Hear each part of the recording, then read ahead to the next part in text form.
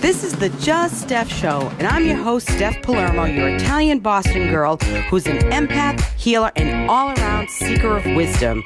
Tune in weekly for advice on how to live your best life at work, home, or play so you can feel groovy every day.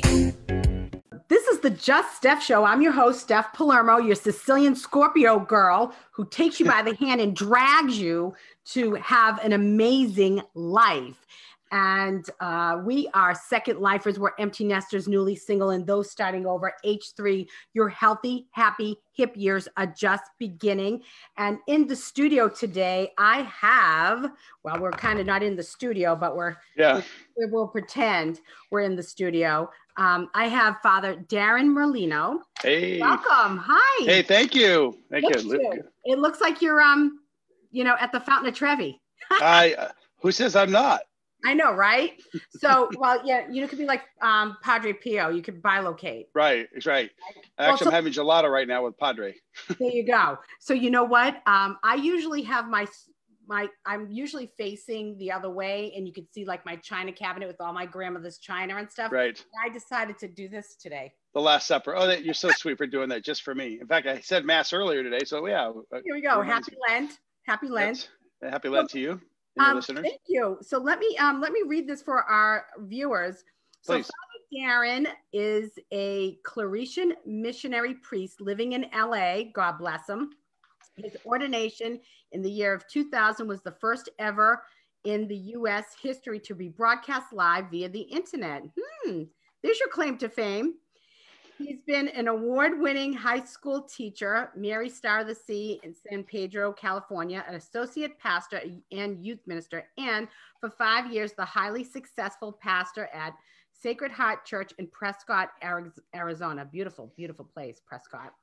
Among his many accomplishments at Sacred Heart was spearheading the recent $3.2 million renovation and redesign of the 50-year-old church building, which reopened on schedule in November 2018. So you are very organized as well.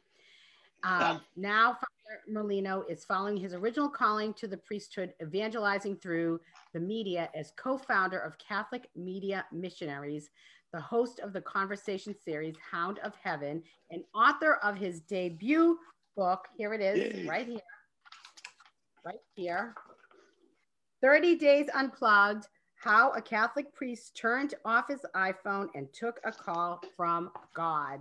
Wow, that's a mouthful. Yes, say that 5 times fast. I know, right?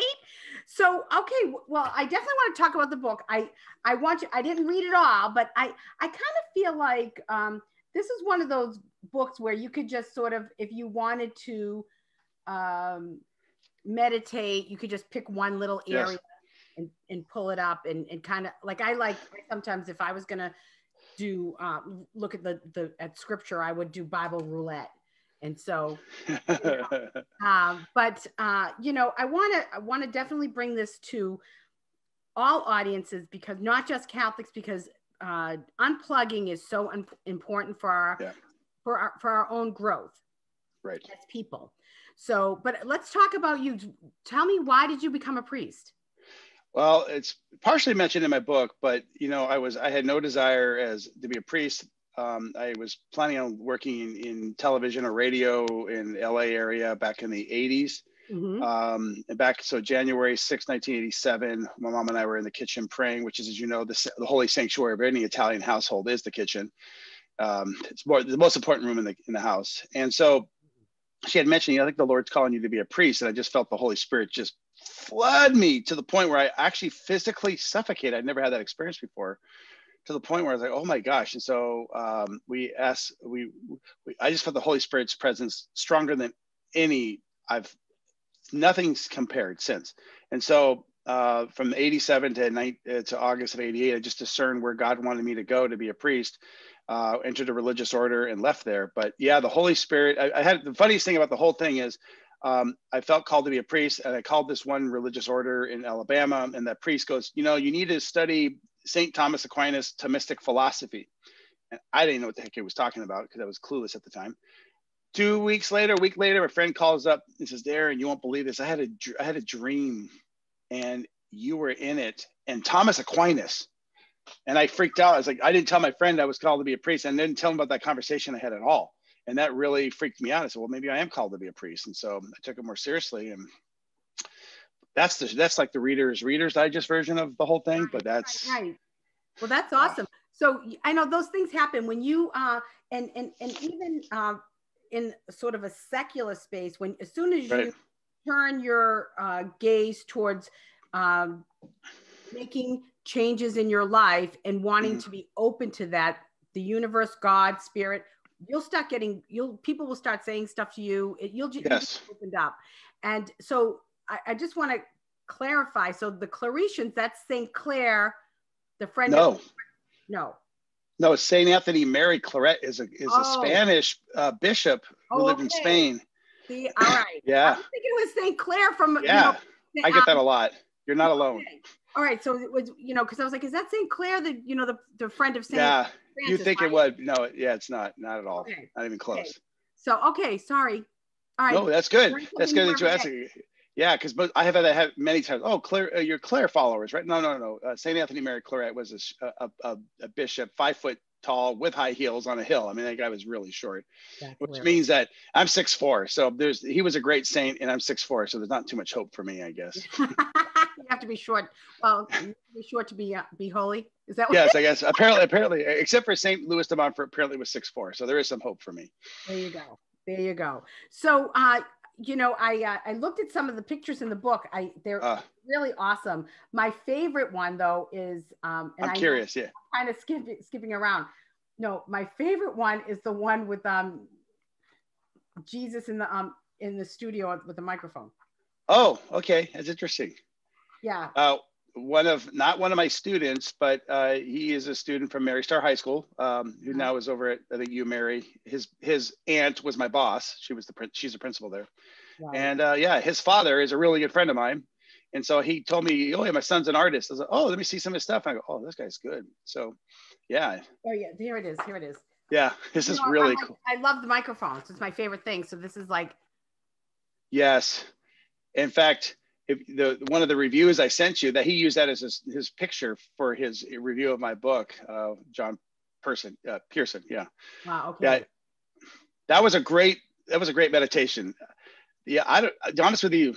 Yeah. I don't know how to explain this. I don't know what kind of questions you're gonna have. So I don't want to break your train of thought. So I'll keep going with you. I'll follow your lead. So essentially you were trying to figure out how to, what you wanted to do for your next assignment. Right.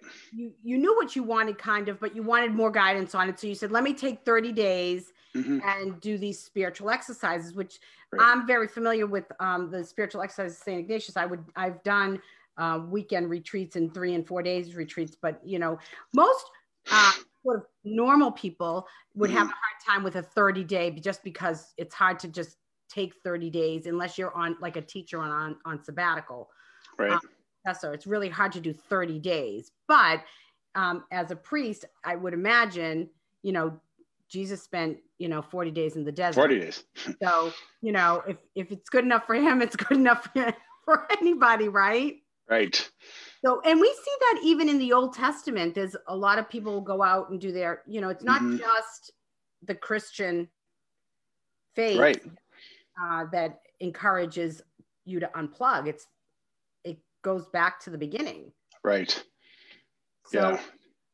So why did you write this? Because you wrote it just during the pandemic, correct? Right. Pretty much a year ago. And but you went several years back on this retreat. So yeah. So the retreat was in 2018. All of July, basically, except for the 31st. And I think I write that in the book, probably on day 20, where I say, you know what? I think I think I should write a book about this experience, but I didn't know. So I asked my spiritual director, I go, I mean, mind you, I'm just taking notes. I'm just journaling just for my own self-edification. I'm not asking the Lord to write a book here. I'm just participating in this retreat. Which, by the way, you don't have to be Catholic to go on or Christian. You could just, you could have some type of a spiritual book. But and he said, yeah, you should do it. And so I did it. And I jokingly tell everybody I was so convinced and so convicted to write this book that it took a year, 9 months, and COVID for me to sit down and actually write it. Well, yeah. And I liked what your spiritual director said. To have a good retreat, you have to sleep well, eat well, and pray well. Yes.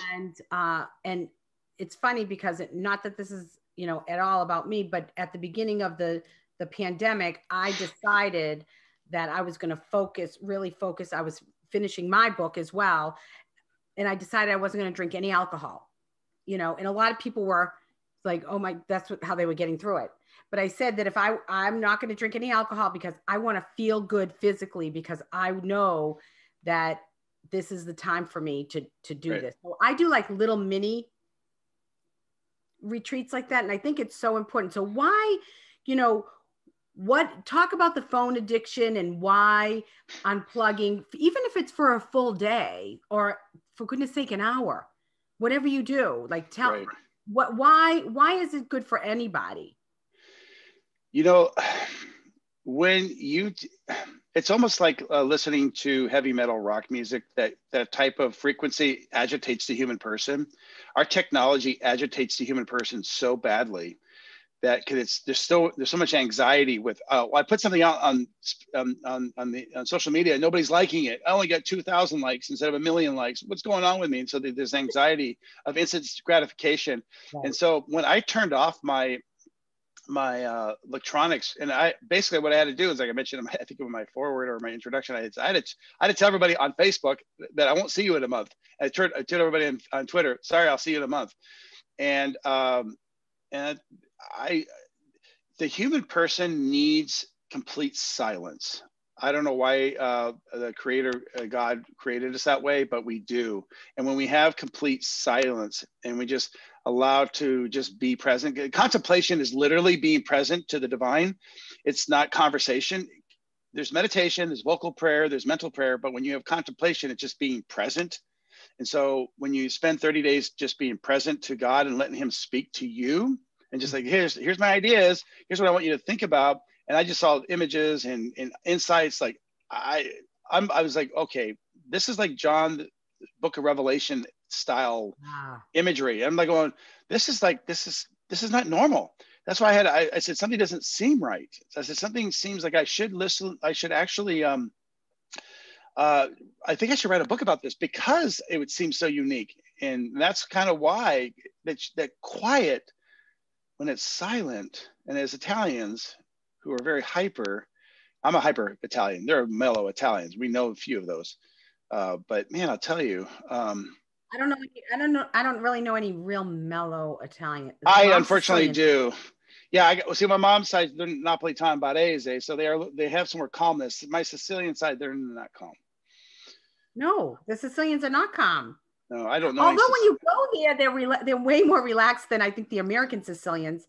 But there's but no matter what, there's a lot of passion there. It's a lot. Yes. Actually, I think it's beautiful because they have a passion for life.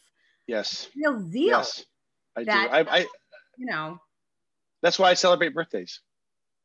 Because I think we should celebrate life. And I said birthdays. Absolutely. I have people like, oh, I don't like my birthdays. Like, why? It's life.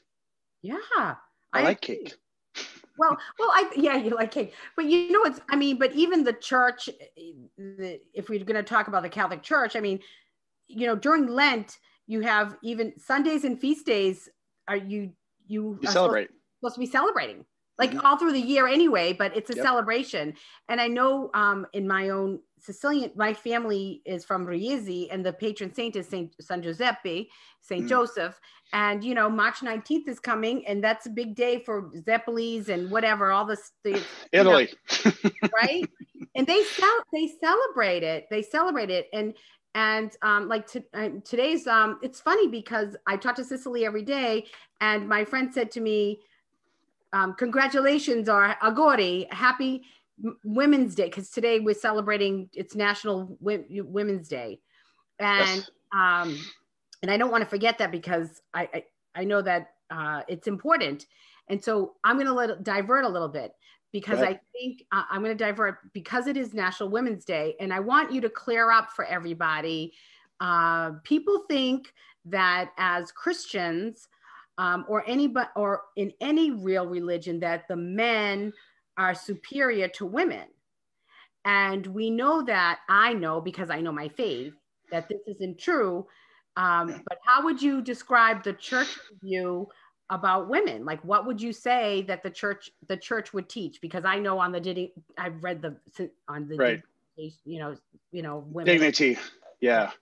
So That's, I think St. John Paul II, you'd have to read that whole document on the dignity of women. But if you look at if you're just objective, just look at history, objectively speaking, not look at anybody's bias, you look at the Catholic Church, actually, the highest level for any saint is to be a doctor of the church. We have women who are doctor of the church. They're spiritual giants.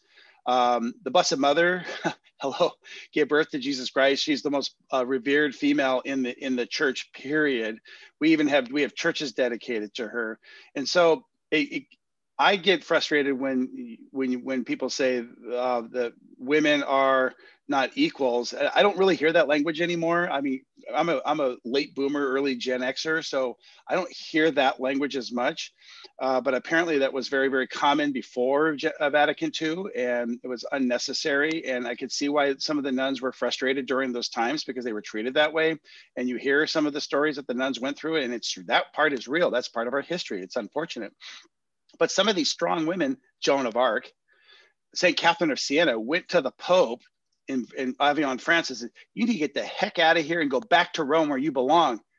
I was a short little nun. No, I've seen her. I've been to Siena. Yeah, so women have been, I mean, if you go to any Catholic church, 90% of your employees are women. So they are the foundation. They're very, very strong leaders. They have some women who are actually running parishes as they call parish life directors. Right. And so it's unfortunate that the bad press, like all priests are pedophiles, that's wrong, that's false. That women are suppressed in the Catholic Church. Well, in some cases that's true, but mainly false. I used to, when I was a pastor, that's all I would do is ask women's advice about stuff, because they have an intuition that men do not have. Right. I do have prophetic gifts, but I'm not intuitive, like something. I just know that certain things I have to do. But the bad press that the Catholic Church gets about women and that all priests are a certain way is false. That's actually a lie. It's fake, and it's not true. And so my favorite saints are women, and some of my favorite saints are men. I mean, I think the women's contribution to the Catholic Church in its history is beyond words. Saint Helen found all the relics of Jesus' crucifixion. Saint Constantine, the emperor, says, "Hey, Mom, go over there." So she went over there, brought everything back. I've actually been to the spot where Saint Helen found the wood from the cross. I mean, it's right there in the Holy Sepulchre Church. I mean, women have been, unfortunately, didn't get a lot of press. Just like the Holy Spirit doesn't get a lot of press either. And he's one of the persons of the Trinity. So it's unfortunate. Our PR department in the Catholic Church is pretty bad. Well, thank God you're in media. So we can get you know. Yeah. I mean, mamas are always special heart for most Italian boys anyway. So yeah, this is true. Oh, wow. This is true. This is true. And, I never felt less than, in the church. No. I mean, men, and it goes across the board though. I mean, here's what I would say. And this is kind of important for people to hear. I think the reason why people are so hard on the Catholic Church is because there's, no matter what religion you are, everybody sort of looks to Rome to say something that, and sometimes the church doesn't say enough. This happens. They keep quiet because the church is never changing, always growing, but because they're slow to change and slow, and this is why this Pope is fabulous. He's just a great Pope. He's jumping out of cars to hold babies. So, I mean, he's great. But I think that people want to hear, they want somebody to say, "I'm sorry, this happened." Right. And even if you're not even Catholic, because you have this expectation that the church is going to say, but then it goes to the other side. They want the church to let everything go. And it's not going to happen that way. But at least some of the some of the stuff that happened, you know, and, you know, I was just talking about this with somebody the other day. We were talking about how a lot of times I was talking to a priest once who was laughing about how the nuns were abusive, and they was laughing about it. And I go, that's not funny. It's not funny. It's right. the reason why people left the church. Right. So it's not funny. Like, it's not funny that my mother got locked in a closet when she was in first grade. Yeah, that's not funny. It's not funny. And so, you know, you sort of expect like somebody to say, I'm really sorry that this happened. That's not the joy of God, the joy of Jesus, No. the joy of the Holy Spirit, the joy of love. It's not. And so I want to say this out loud, because that's not the intention of the church or any Christian church at all. It should be based upon love and joy and love of yourself. Love yourself, love the people around you. Right. You know, I was laughing because when I think of abusive nuns, I think of rulers on knuckles. And I could tell you all the funny stories that people have told me about getting hit with erasers from nuns. So some of the stories I've heard were hilarious. They had even a show called Midnight Catechism. So I was laughing at that image in my head, not your mother being locked up in a closet. Well, no, I know, but I think people had that, you know, they had that idea, and that really isn't the joy. Like when I think of Teresa, no, that isn't joyful at all. No, how about like the little flower, like how sweet, and like Bernadette, and how cute and sweet, like just sweet. Right. Sweet. And even and I think I'm more of an Avila, because she love her. She was tough. Teresa Avila was tough, but you know, you could see her being very loving and you know, and I think she had a sense of humor. Oh yeah, my favorite joke of all time. You could tell if you like, about her on the horse. Oh, I know. Yeah. Well, I want you to know, I said those words to Jesus once. I was so mad at him. I'm so mad at you. I want to call somebody up and talk about you. God. So I said, I was walking around my room going, oh, I'm so mad at you. I wish I could call somebody up and gossip about you. Yeah, really. He goes like this. You mean your friend here? He gives you the number. Right? No, but I mean, Teresa Avila, she fell off a horse. She got thrown off the horse by the horse, and she said to Jesus, "Is this how you treat your friends? No wonder why you have so few friends." You know, so yeah, but that's a relationship. Yes, and she had a close one. Yeah. Oof. So that's a relationship. So now. I know you, of course, being a Catholic priest, a lot of this would be geared towards Catholics, but why do you think it's important for everybody to spend time connecting to the divine? You know, and I say this because when I was reading my retreat experience and my first draft, I go, you know, this is not really, yeah, I'm a Catholic priest, but it's not really a Catholic book. And so when you read John Pearson's, who's by the way, a Baptist minister in his 70s, and he wrote a little blurb in the back, but I'll send you a link for his review on I think it was for Amazon. He really says, like, you know, I got some serious insights from Father Darrin's insights on scripture, because it's really a scripture based. There's not really, I have to really emphasize, it's not explicitly only for Catholics. It's really an opportunity to read a passage, read a document, and then just dive into what the Lord is trying to tell you, what's going on there. And so in that silence, it's amazing. I can't tell you this book. Some of the insight, I'm still shocked to this day. I'm still I guess basking in the graces and of the joy that I had on that retreat even 2.5 years ago, almost 3 years now, where I just every time I read those scripture passages or I see those pictures, I go, oh my gosh, that was such what a beautiful experience I had in that 1 hour. And I have like so many in there that were just so, I don't even know what kind of book to call it. It's almost like the book of Psalms in the scripture, because Psalms is such a unique form of literary genre that my book is kind of like that. That's why I use St. Augustine's Confessions, which is a spiritual autobiography, meets Dante's Divine Comedy, which is, you know, a journey in the imagery is off the charts. And honestly, I don't know where it came from. And it was even when I read it now, it's like, where did that come from? It's like, I don't know. Well, I know. I say that sometimes when I cook, I go, who cooked this? Yeah. Right. Yeah, I mean, I know. And sometimes when I write, I get that because when I write and I go, oh my God, and I'll be crying about it. And I go, I didn't make this up. Somebody gave this to me, Yeah. to say. So I get that. But two things I want to say. I'm going to ask you a question about something I just opened up to, but oh my God, I've lost my train of thought. I'm so excited about this. Yes. As Italians are always like that. I know. Right. So, all right, I'm going to skip over that. It'll come back.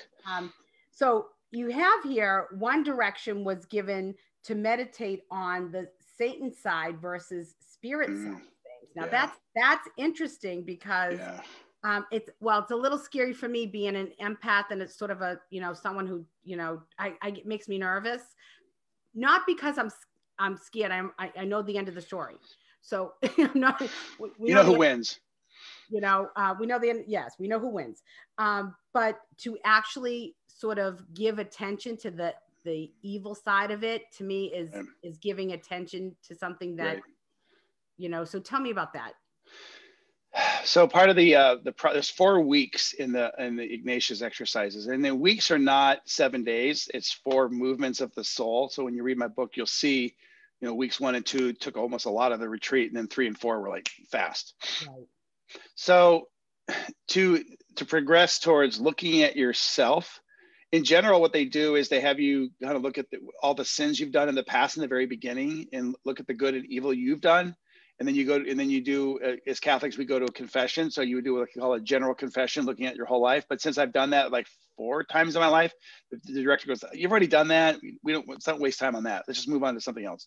So when you look at both sides, you actually see that both sides are very active in your life, and that both sides want you to be with them in hell or heaven. So God wants you in heaven, and Satan wants you in hell. And you start contemplating that cosmic battle, and you really start seeing it. When you look at one of my meditations, what you'll see, my education, my understanding of history, and all of a sudden my imagination all took off on that one. I think I forgot what day it is. It's called the G-More virus. You'll see the guy, his name is Ron Richards. That was the most incredible. That was like a full hour of just keep on writing. I don't know why I just kept writing, and then the thoughts just kept coming to my head. And so now I lost my train of thought. Now I'm trying to remember the question again. Well, Satan's side. So so that's why it's very important, because there's no such thing as indifference in this universe. It does not. When somebody personally chooses to be indifferent, that becomes vomit, that becomes spittle, that just becomes the most useless person in the planet, because they've chosen not to choose a side. And so they want you to choose a side, and they're showing you, and they want you to contemplate both sides. And so what I love about the Ignatius exercises is that it asks a ton of questions. It's giving you an opportunity to freely choose. And it's asking you to look at both sides and make your choice. Clearly, Ignatius wants you to choose God's side, and I would choose that as a priest. I want you to choose God's side, but I want freedom of choice. That's why religious cults are so evil, because they take away the freedom of the person, and they suffocate them, and they move them off to the side. They take away from their family and friends, and that's what makes it really difficult. That's why what I love about Christianity and Catholicism, it's very, very free. Hence why we have so many Catholics that leave, because they have the freedom to do that. And so I love freedom, because it gives you an opportunity, but you have to have knowledge to choose freely. You just can't. That's what's so important about knowledge and learning, because when you learn and you learn more about both sides, you're like, okay, I can see why God was really going after this side, and why this side really hates this side. And so it was an incredible mental gymnastics. My mind was going back and forth, blah, blah, blah, like playing tennis. It was driving me crazy. Right. Well, that's it. I mean, it's interesting. I don't know really what the benefit would be of Satan's side, except he thinks he's in charge, but he loses anyway at the end. But so the indifference is very important. That's something that, to me, so you're neither hot nor cold, you're lukewarm, and I vomit you out of my mouth, which is from Revelation. Right. And indifference, lukewarm is weak. Oh, I don't like it. It's like, take a stand. Yeah. You know, so I agree. I love that. And it's interesting that you had to try and get in I don't know, did you try and get in the shoes of Satan saying, you know what? There's a book out called Screw Tape Letters by I C.S. know Lewis. that one, yes. Yeah. So when people read that, then you get an idea of the Satan side, and then the God side. And that's C.S. Lewis, right? C.S. Lewis. Did I say C.S. Lewis? I thought I did. Yeah, C.S. Lewis, Screw Tape Letters. And the professor from BC wrote one like it. Peter Kraft. Yes, he wrote one. It's ridiculously brilliant, man. Yeah. I'm so jealous of his intellect. I wish I was that smart. But I know what I forgot. I think that people, especially other Christian faiths, because this is very scripturally based, because when I was reading what John Pearson was saying, they think that Catholics don't know their scripture. And I think one of the apologetics, one of those guys said they do. It's just they just don't know chapter and verse. Yes, that's me. So, but it's very interesting how you can. It is very scripturally based. Everything is the Ignatius exercises, the Catholic Mass, and all of that. So, regardless of what faith you are, that's a fallacy. That's a non-truth. Right. Yeah. Another PR problem we have. Right. Yeah. Well, people don't understand the backstory. They don't understand the backstory. Like the backstories. 2,000 years. Right. But the backstory is also, and back in the day, nobody had a Bible because it cost 3 years' wages to write it. And they used to chain the Bible to the pulpit because somebody would come in and steal it. Yeah. We have car alarms today because we don't have a car stolen. Right. So that people don't understand the backstory as to the protection of scripture. Yeah. And it's and it was sacred. So people don't know those stories, which are, they're very fun stories. Like even how the Irish monks sort of morphed confession into what it is today. Yeah. Thank God. Yeah, I know. Right. I thank God the Irish are smart in that regard. That was very smart. Yeah. Well, and they would probably, I'm sorry, I'm going to be nice. I was going to say, we'd all be wearing sackcloth and ashes standing outside the church asking for forgiveness and prayers. So yeah, and being public about our sins. But people are like, well, but to be honest with you, we still have that tendency to want to speak about our sins publicly. Hence, Jerry Springer, Ricky Lake, all those type of shows that have people coming out showing all the dirty laundry that makes good television supposedly, but it really doesn't make a good person. And so it really, I love the idea of having confession quiet and personal. Right. Well, yeah, absolutely. But I mean, people like the dirt. They want, unfortunately, people enjoy pain. I mean, it's like this is sort of the, people doing that. It's almost like sitting in the Coliseum watching lions eat people, I mean, right. Yeah. or I watch a hockey game and I'm like, oh my God, let the gloves come off. I want them to fight. Right. So, I mean, we kind of have that tendency, don't we? Yep. So I want to ask you about physically being in the retreat and having that time away. Yes. So physically, you're eating well, you're sleeping well, which feels good. But what about like that first couple of weeks that's really difficult? How did you feel? Like how are you feeling physically? Was it sometimes you get like a little nervous, you get a little shaky, or, I'm just wondering how you felt.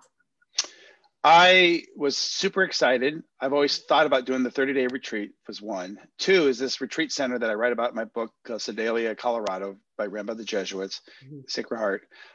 They do it right. Quiet. Nobody talks to each other. We had 50 people on that retreat facility.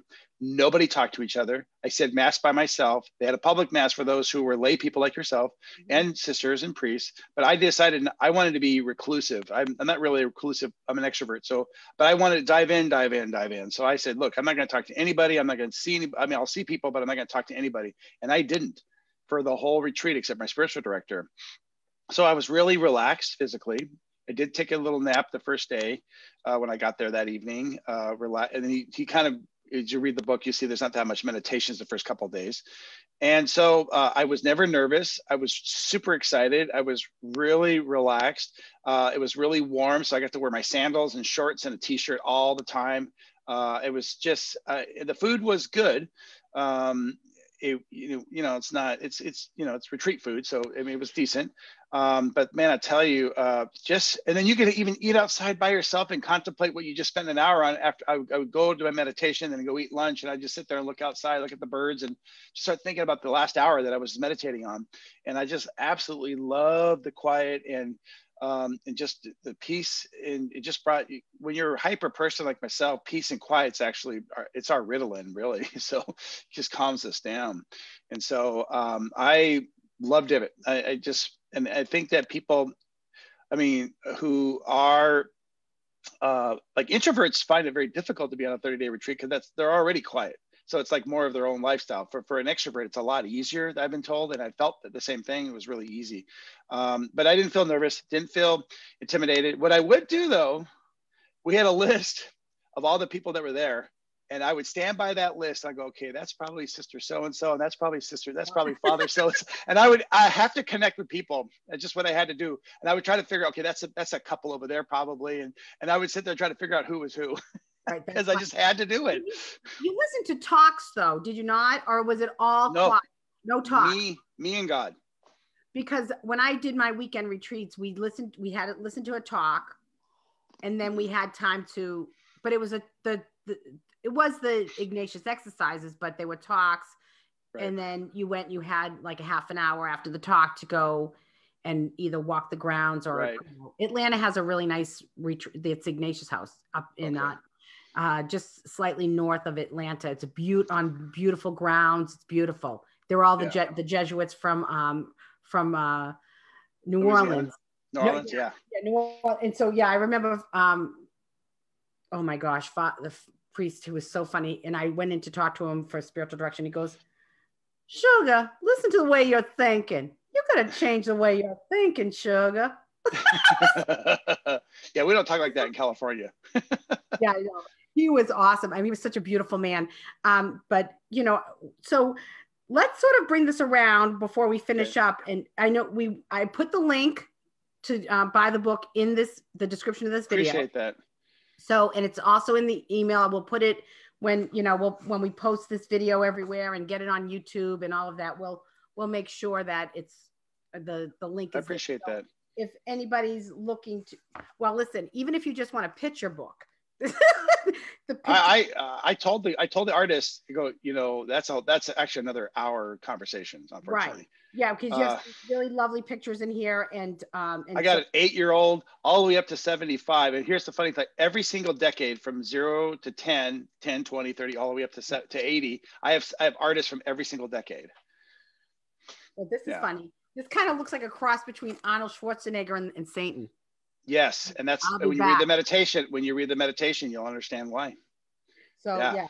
And by the way, the one that you showed before with me, the Jesus and the microphone, and me and Jesus talking, that's the same artist. Oh, really? Yeah. So I must have it's just the certain attraction. Because I love this. I love this one with the microphone. Maybe he'll come be on my show.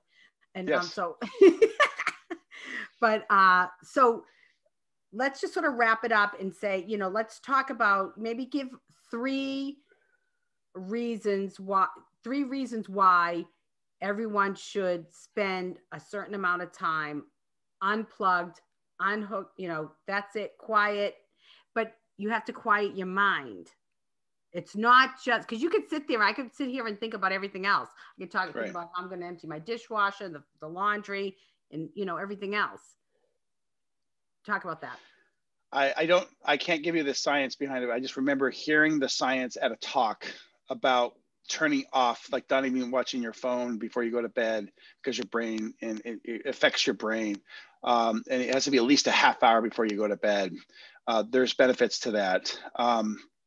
You can actually hear your thoughts when you're in silence, and you get better ideas. You find out how creative you really are. People say, well, I'm not creative. Yeah, you actually are. Improv comedy. is done by listening to the other person. When you follow the rules of improv comedy, you find they're very, very Christian-centered. The other thing too is when you're that quiet, your body calms down, and I think it brings down your. They were talking about your blood pressure, your anxiety. Everything kind of just gets lowered when you are silent. And I mean, obviously we're on technology and we want people to watch this, but ultimately you have to fast. I call it media fast as well. Pick a day, a day, a week, if you can, just like no media, nothing, nada. I haven't done it yet, except for those 30 days. And so, but if I were to do that right now and just like, you know what, I'm done. I might just take pictures. But that's about it.